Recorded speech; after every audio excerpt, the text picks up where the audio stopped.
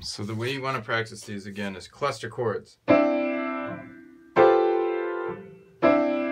Okay? This is what it sounds like when a real piano player is practicing. This is very intellectual stuff. If your mom says, "Stop that noise," say, "Mom, you just won't understand. This is over your head. It's really highly intellectual music that I'm playing."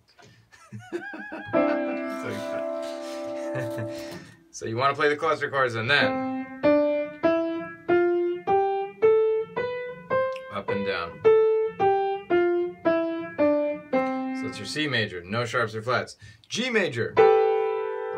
You got one sharp, which is F sharp, all the way up there. So you do that a couple times, then up and down, slowly, not like that. And then D major has two sharps, F sharp and C sharp, okay? You know the drill. And then A major, C sharp, and then F sharp and G sharp.